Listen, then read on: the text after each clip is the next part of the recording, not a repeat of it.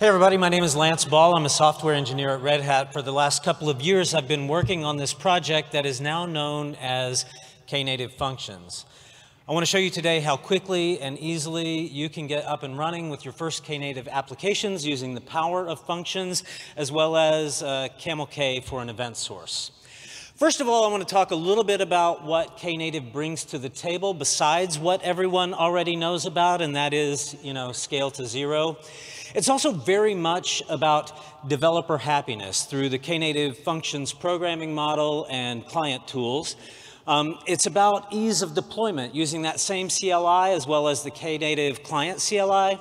And then finally, we've got this common event format called Cloud Events that ties everything together. It's that common thread that goes through the Knative serving, eventing, and functions modules, the building blocks. I think that these three things all come together to make Knative something sort of greater than the sum of all these individual parts. So, functions. For a lot of developers just coming to Kubernetes, it's a lot, right? There's a lot of mental overhead. There's a lot of things you have to learn. Knative Functions is a programming model and a set of tooling that works to kind of reduce the friction when you're first coming to Kubernetes. It significantly reduces the time to productivity, I think.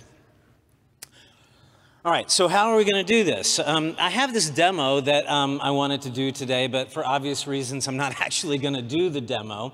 But for the record, I do have it down to under 5 minutes. This is a kind of bad diagram that shows what we're going to try and build. First of all, there's a Camel-K Camlet. That's going to serve as our event source.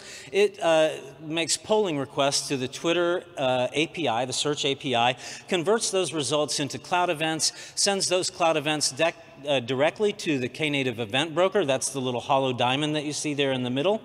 That event broker has a couple of triggers associated with it. One of them sends cloud events to a translate function, which uses the Google Translate API to translate the tweet if it's not in English. It returns a new cloud event to the event broker with a new type. That new type triggers another function called a viewer function, which does nothing but print that tweet or the cloud event of the tweet to the screen so that we can see everything working. Okay, so let's take a look at the code then. Here's our translate function. It's pretty simple. You can see it's just a little bit of JavaScript. It receives a cloud event. As the data for that event, we have the tweet. This is coming directly from the Camel-K Camlet. We check to see if the tweet text is in English. If it's not in English, then, well, if it is in English, then we just return a new cloud event with the body of the tweet text as our data. If it's not in English, we call the Google Translate API and return the results of that as the data for our cloud event, as well as the original tweet text. The next function that we have in this little application is a viewer function.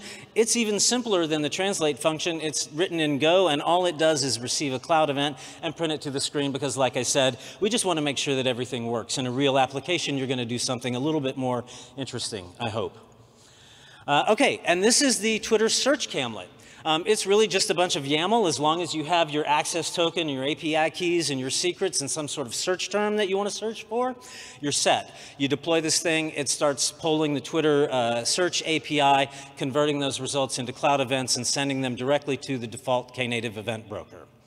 So how do we put all these things together? It's just a handful of command line calls. First of all, to deploy the two functions, we used to use the func deploy command.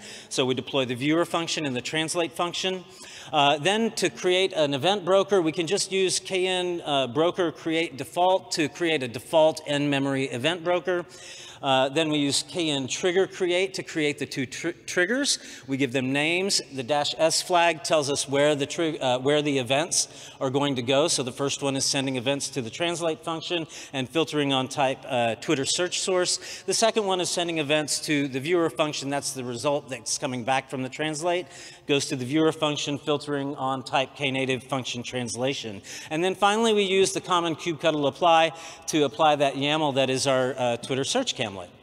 And if everything works as expected, we get scrolling tweets on our screen with the viewer function as we tail the logs. In this case, it's not actually happening in real life because this isn't a demo. This is a screen capture of the last time I did this before, before coming up here. That's it. Thank you very much. There's a QR code if you're interested in checking out this demo yourself. A couple of links there. Hope you have a fantastic KubeCon. This has been an honor. Thanks.